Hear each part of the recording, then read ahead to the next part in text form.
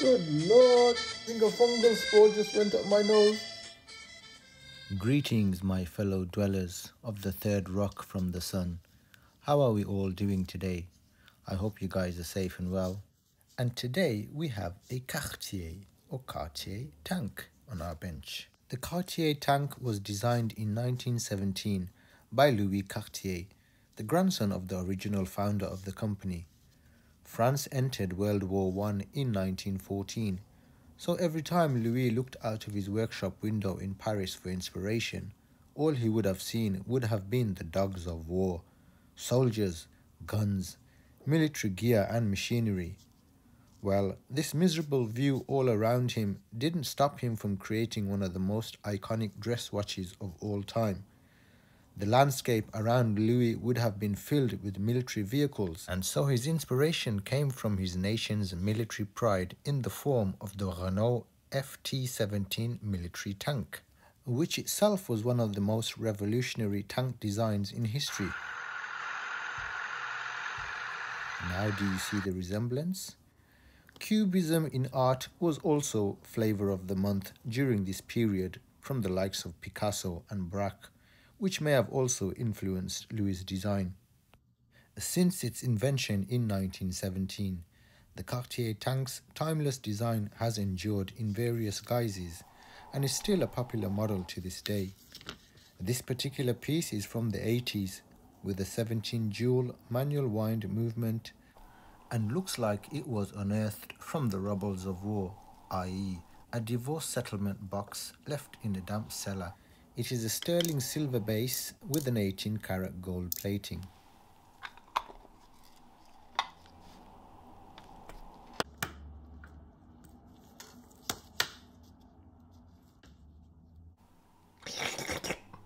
The watch is not currently functioning, and the plating on the case has worn out severely in some areas. Oh, whoa. The dial, however, has aged in a very pleasing way, with this spiderweb mosaic crazing. Spider-Man, Spider-Man, I don't know the words. Now this was the larger case size at a whopping 23mm across, so would have been worn by men and even women, although there is a smaller size for women.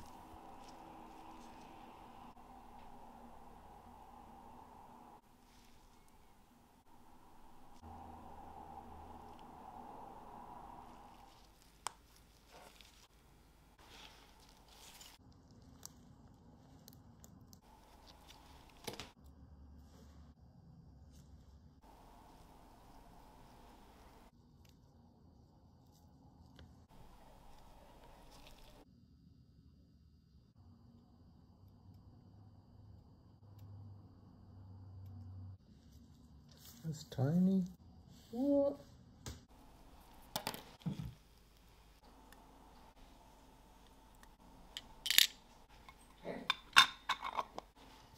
Now as you can see, this is a tiny movement. It's a Cartier 78-1 17-jewel manual wind movement, which is an ETA base 2512. It's a very simple movement with just an hour and minute hand. The movement is very dirty and there is a screw missing on the train bridge.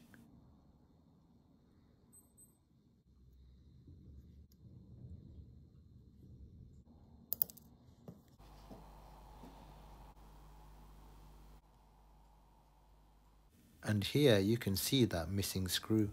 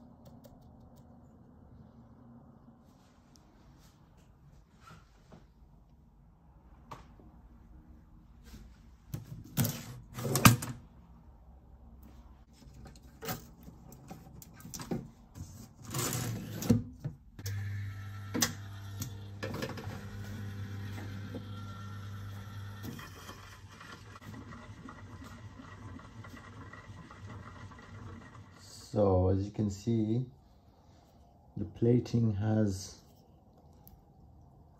kind of worn off here. So the idea is to not remove all the gold, but just to blend it all in so that it's level.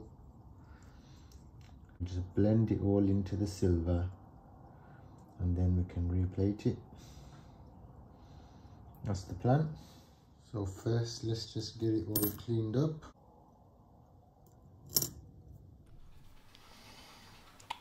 So after the wash, the gold plating is quite badly worn in some areas.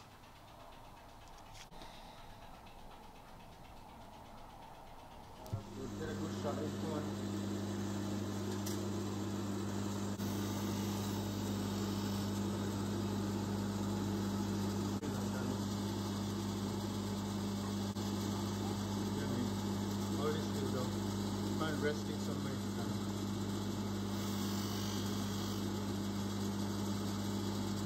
Just blending it in, blending all that gold in.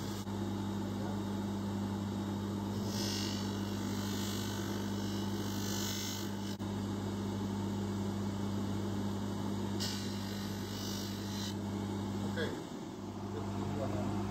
Hold it with both hands.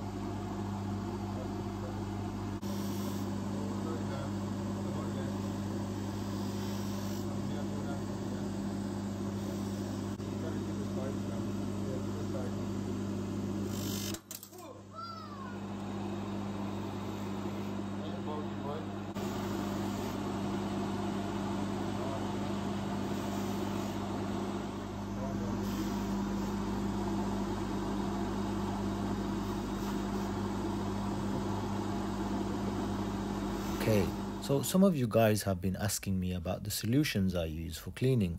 So for my case and bracelet cleaning, I use this water-based ammoniated solution, 1 tank with the solution and 2 rinse tanks with just clean water. I then use these 2 non-water-based solutions for cleaning the movements in my Elmer RM90, 1 jar with the cleaning solution and 2 with rinse aid. Scary. It's talking dark. That still looks rubbish.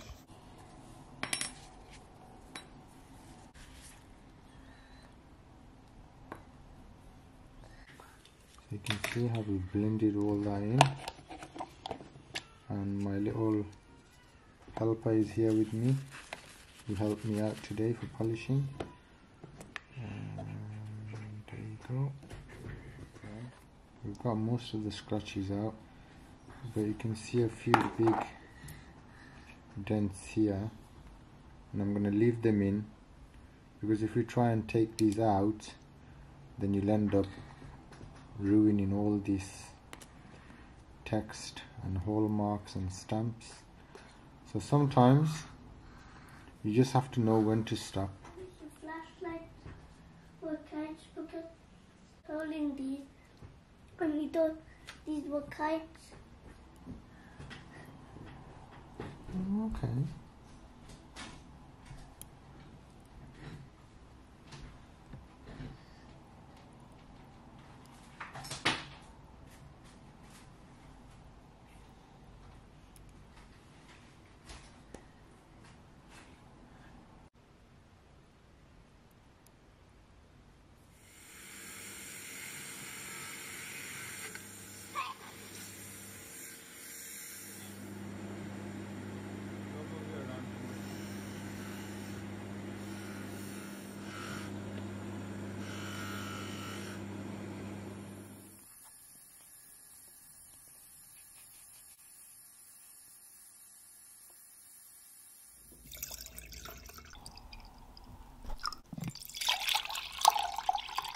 I have my 1 liter of tank solution, gold.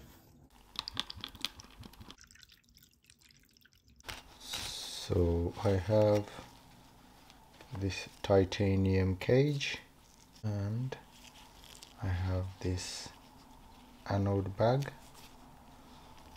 for my nickel anodes.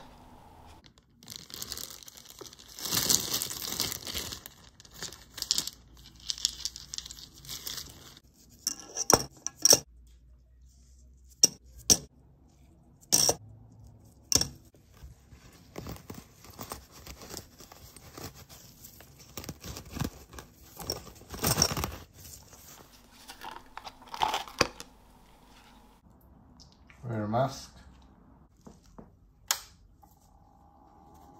6 volts. Right, so some of you will remember the nickel plating video I did a while back, and so I won't go through the whole process here as it's very similar.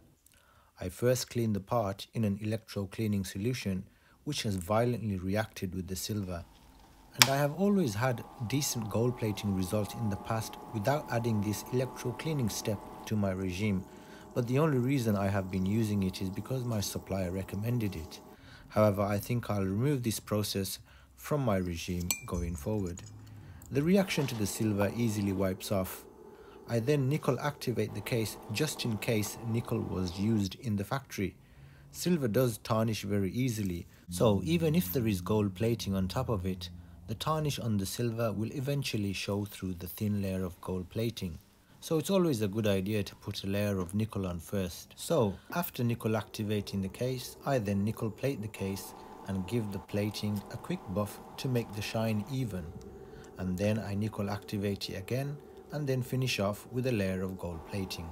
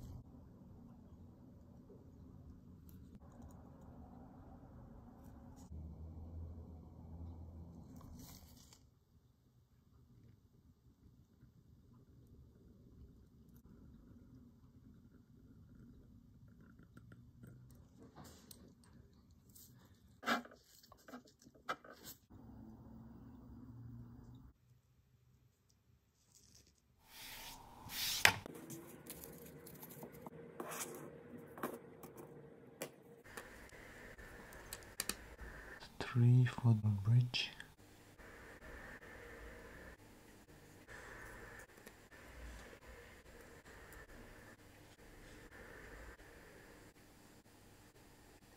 Have a seahorse, a dolphin, and we have a squid.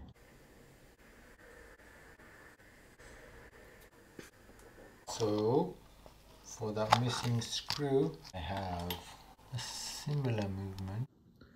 This is a golden one. Ooh, golden. Let's see if I can find the screw. And we have a screw. Using a size 4 today.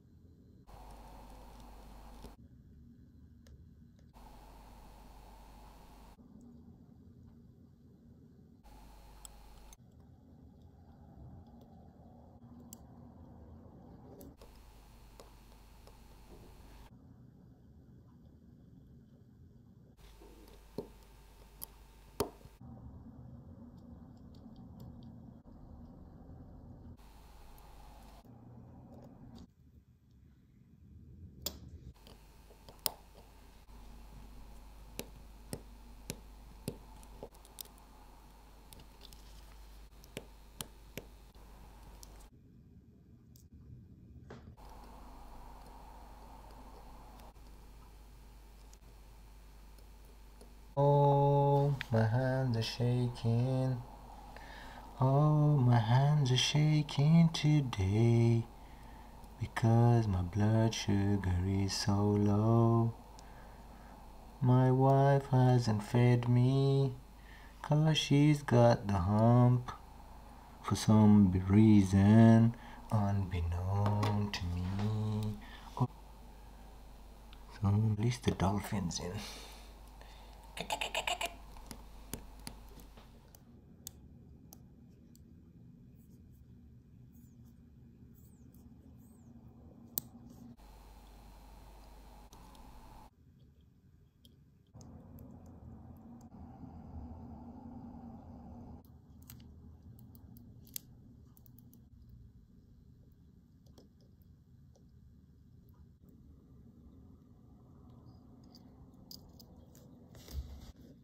Boom! Oh, I think I should eat something before I attempt to oil the capsule. Otherwise, I might just bugger it up. We'll use an old oiler. Oh, I didn't record it. Yeah. We'll record from this side then. Where's it gone? It's over here. I haven't lost it. Don't you worry.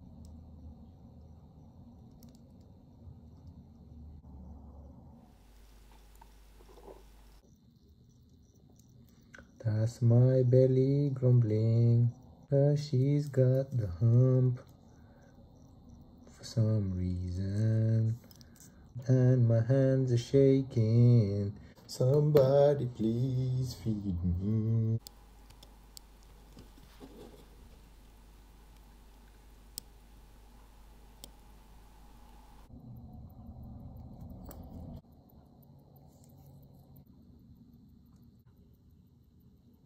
There is no way I can do this under the camera, so I'll give it a try. Hold on, let me see if I can get this in. It's hard enough as it is, but now your head is in the way. Your head is quite a big head. Hold on. Oh no, it's gone.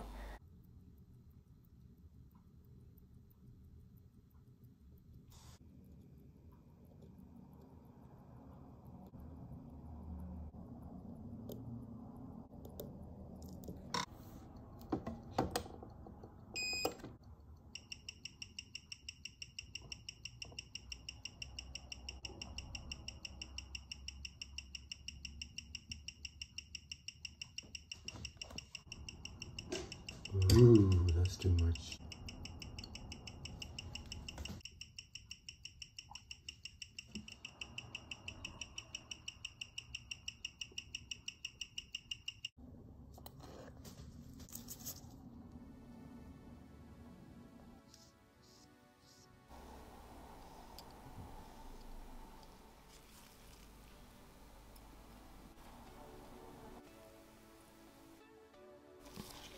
I'm nearly done here, folks. So I hope you've enjoyed the restoration of this iconic piece from one of the most famous jewelry brands in the world. If you have enjoyed this restoration, then please subscribe to the channel.